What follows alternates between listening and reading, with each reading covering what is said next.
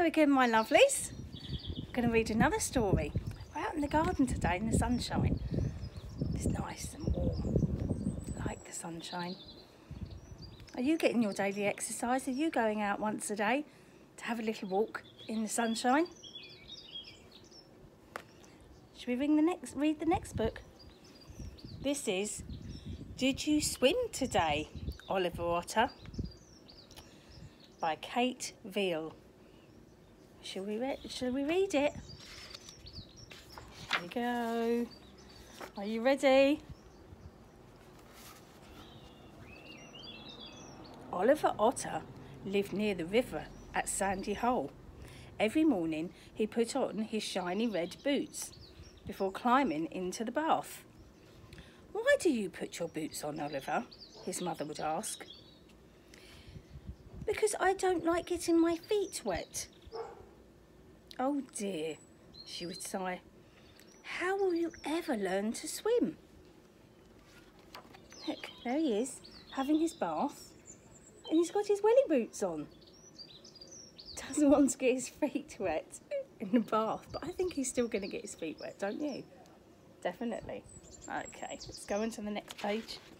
Do you like having your baths? Going splish, splash, splish, splash, playing with all the bubbles, the water. Okay. One night, Oliver's mother tucked him into bed and said, "Sleep well, little one.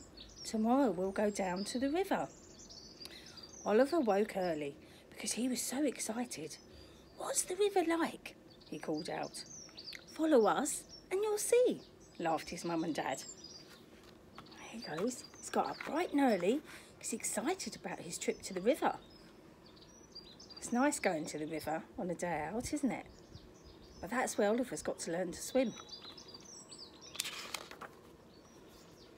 They led the way out of the dim, sandy hole into the bright sunlight. There were lots of smells today, particularly from the cows in a nearby field. Here he comes, out of his sandy hole, into the sunshine and the smelly cows. Woo! They ran down to the riverbank. "I'll go in first," said his dad. "And you can jump in after me." "I'm not going in there, Mum," gulped Oliver. "It's too deep for my boots." Oh dear, he's afraid to have a swim. But he has to learn, doesn't he? Because he's an otter, and otters swim. That's a beautiful scenery. His mum hugged him. "We can swim in together," she said. But as soon as they were in the water, Oliver climbed onto her head. "I don't want to get my feet wet," wailed Oliver. "Oh dear," sighed his mother. "Whatever shall we do?" Look, there's Oliver, climbed on his mum's head because he didn't want to get his feet wet. Poor Oliver, he's got to learn sometime, hasn't he? All have to learn to swim. It's very important.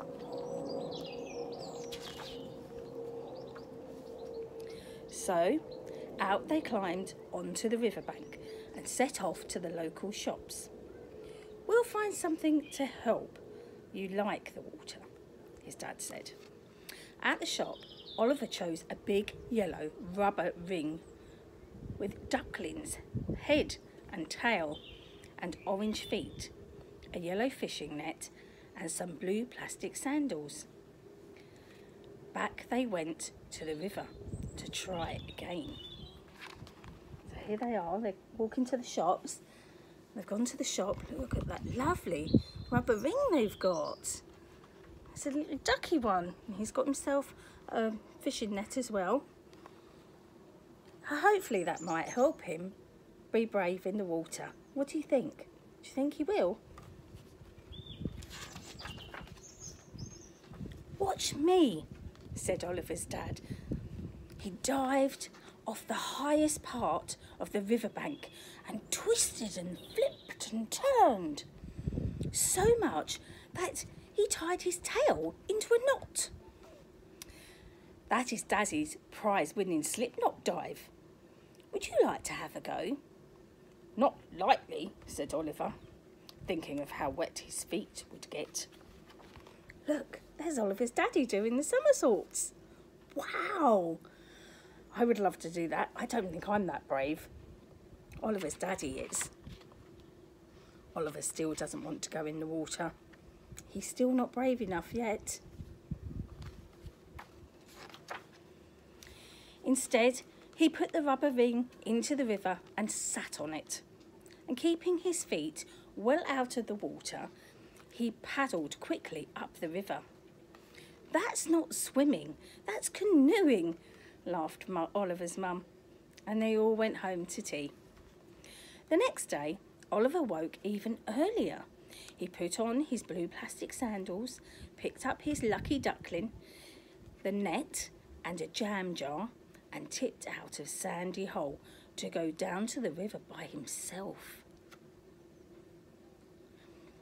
Today I'll try getting my feet a little bit wet, thought Oliver. So there's Oliver. He's in the river canoeing on his rubber ducky. And there he is sneaking out, going down to the river by himself. Shouldn't do that, should he? Go on his own without his mummy and daddy. He ran down to the bank and to the river and paddled carefully through the shallows, fishing around in the weed with his new net. All of a sudden, a slimy creature stuck its head out of the net. Oliver got a fright. "Oh!" shouted Oliver. "It's a dinosaur!" "No, I'm not a dinosaur. I'm a newt, and my name is Trevelyan," said the proud newt. Look, there's Trevelyan the newt. Isn't he cute? He's not scary at all, is he? "Oh, good," said Oliver. He thought that dinosaurs could be dangerous. And then he added, "My name's Oliver Otter, and I have to go home now. Would you like to come with me too?" "Yes, please," said Trevelyan. Oliver put him into the jam jar so that Trevelyan could poke his head out and talk as they went along their way. There they are. And Trevelyan's in the jam jar. Can you see him?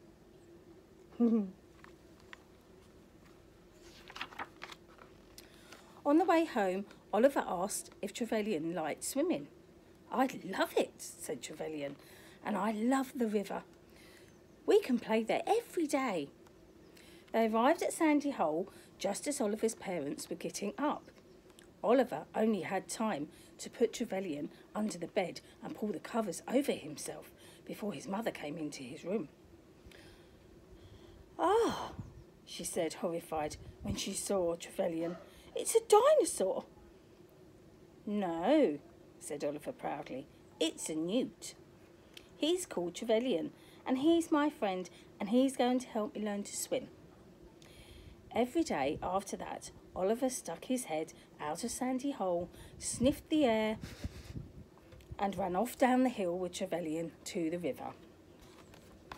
Look, Mummy got a fright. Didn't really do a fright noise, did I? But she went, "Ah!" when she saw the newt, thinking it was a dinosaur. It's not a dinosaur, it's a friendly little newt. Every evening when they got home, Oliver's mum and dad asked, "Did you swim today?" "No," Oliver would reply, "but I caught a fish." Or, "No, but Trevelyan nearly got eaten by a duck." Or, "No, but we found a frog."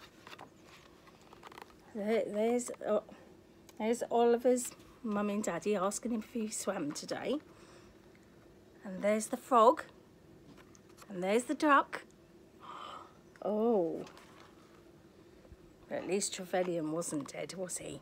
The duck didn't get him. No. Then one day, Oliver stuck his head out of the tunnel and sniffed. A cold, white flake got up his nose. He sneezed. Instead of being green, the fields were white. "It's snow," exclaimed Trevelyan, "and my tail has frozen." Oliver got a hot water bottle, half filled it with water, and put Trevelyan in it so that his tail could keep warm. Soon he felt warmer. "Let's go sledging," suggested Trevelyan. "Don't go too fast," warned Oliver's mum. There they are, going out in the snow. They're going to go sledging.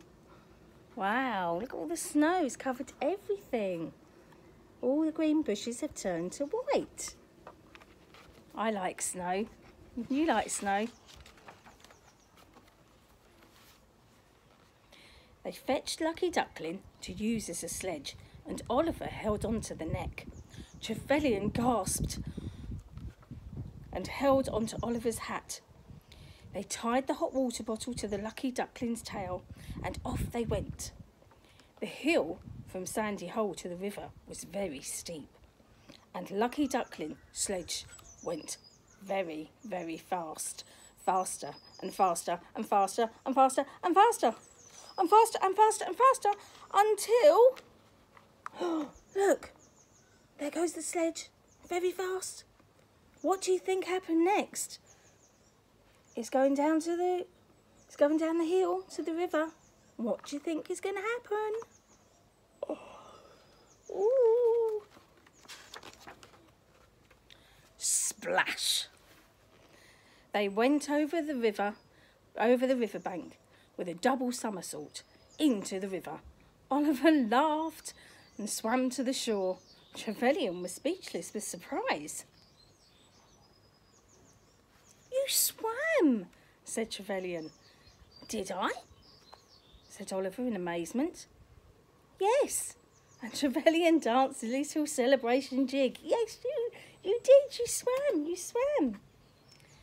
They sledged all day until evening, and when they went home, Oliver's mum and dad asked, "Did you swim today?" Look, there they go, falling into the river. And then there they are, playing all day, sledging in the snow. So what do you think Oliver answered to his mum and dad when they said, "Did you swim today?" What do you think they said? He said, "Yes," said Oliver. "And it was so cold, and I'm really looking forward to a deep, warm bath with lots of bubbles, because I love getting wet." The end. There you go. He's having his nice warm bath after being out in the cold snow. So now he can swim. He's a happy Oliver. You learn to swim. See you soon. Bye-bye, my lovelies. Mwah. Love you.